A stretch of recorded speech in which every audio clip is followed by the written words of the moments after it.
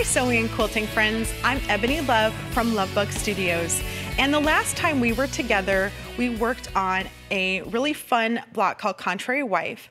But I thought, you know, if I ever were to go to a quilting retreat, I would want something fun to bring along. So I'm showing you today how to turn your Contrary Wife block into this fun portable design wall. So let's see how this comes together.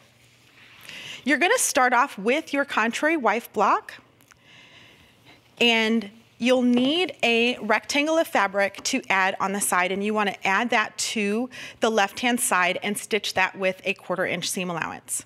I also have you use a piece of fusible fleece, so you're gonna take that to your ironing board and fuse this to the project.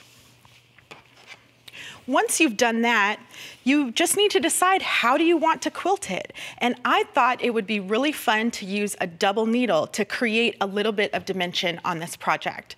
So I've pre-drawn some crosshatch lines here, but I really want to show you how to do the double needle sewing.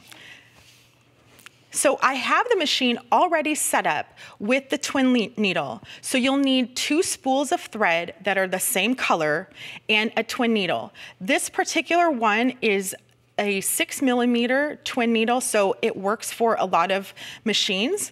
And it's a straight stitch. You want to make sure you're in the center needle position with an open toe foot.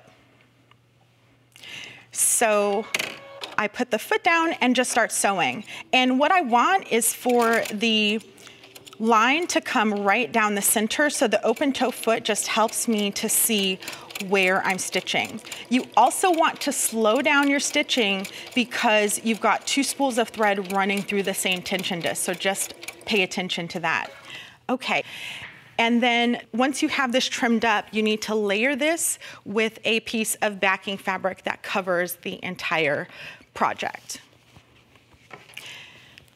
Once you've done that, you'll want to sew around the edge with the 1/4 inch seam allowance all the way around, but you do need to leave an opening for turning.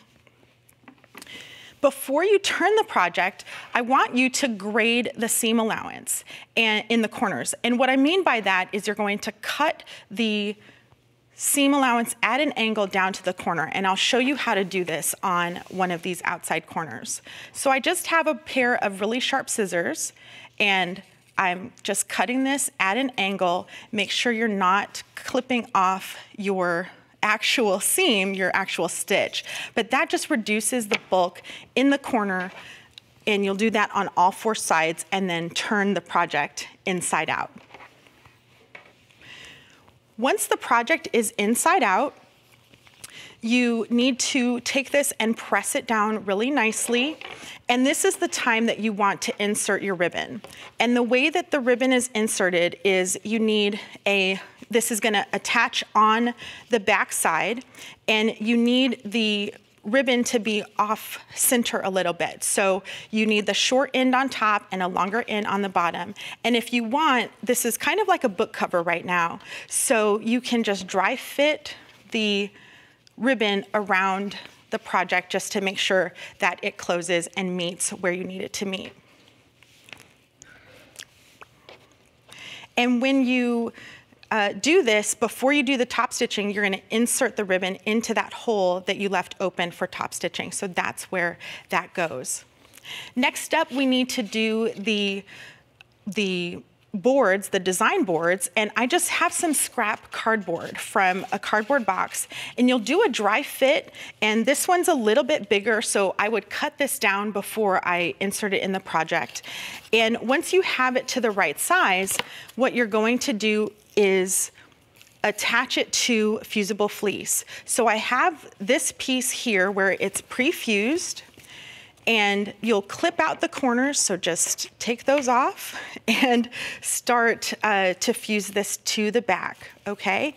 So I have one here that is already partially done, so you can see how this just wraps around the corners.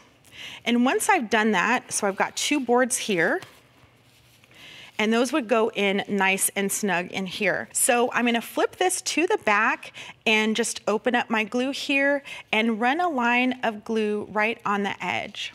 You don't need too much glue. A little bit goes a long way. Just remember, this is a permanent adhesive, and if you're working at your sewing table, just if you want to use a protective mat or something, just so you don't get glue on your cutting mat or your table. So we've got that glue line there. Make sure you cap it up because you don't want glue all over your sewing space. Okay, flip that over and then align it here.